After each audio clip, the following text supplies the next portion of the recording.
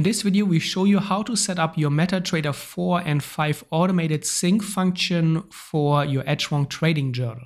The MetaTrader 4 and 5 sync will work with any MetaTrader 4 platform, whether you trade real money, demo, or you're using any of the funded companies. As long as you're using MetaTrader 4 and 5, this will work. Setting up is super simple. We first go to this Add New Trade button and we click on the right part of this button.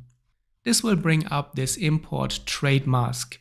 First, under Import Type, we have to scroll down a little bit until we find MetaTrader 4.5 and it's called Auto. We click on this, then we have to use a setup, and this then brings up this Import Data part, which we have to set up in MetaTrader 4. So let's bring up our MetaTrader 4, and this will work exactly the same in MetaTrader 5.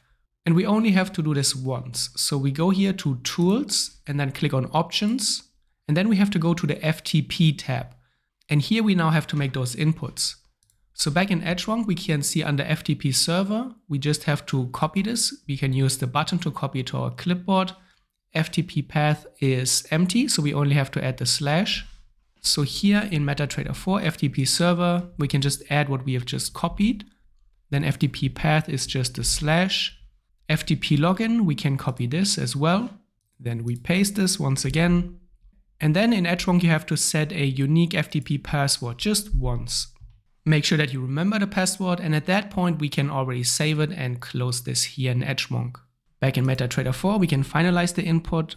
So we enter our password.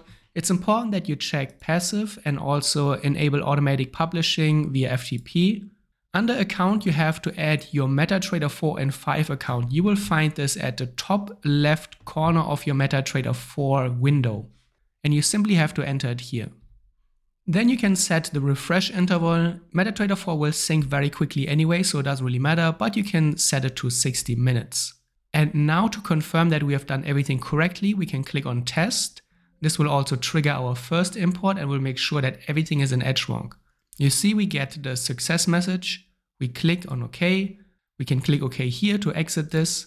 And now to confirm that everything has worked, we go to our Journal tab here in MetaTrader 4. And you will see two messages now here at the top. Publisher starting and Publisher OK. This means that everything should be now in Edgewonk.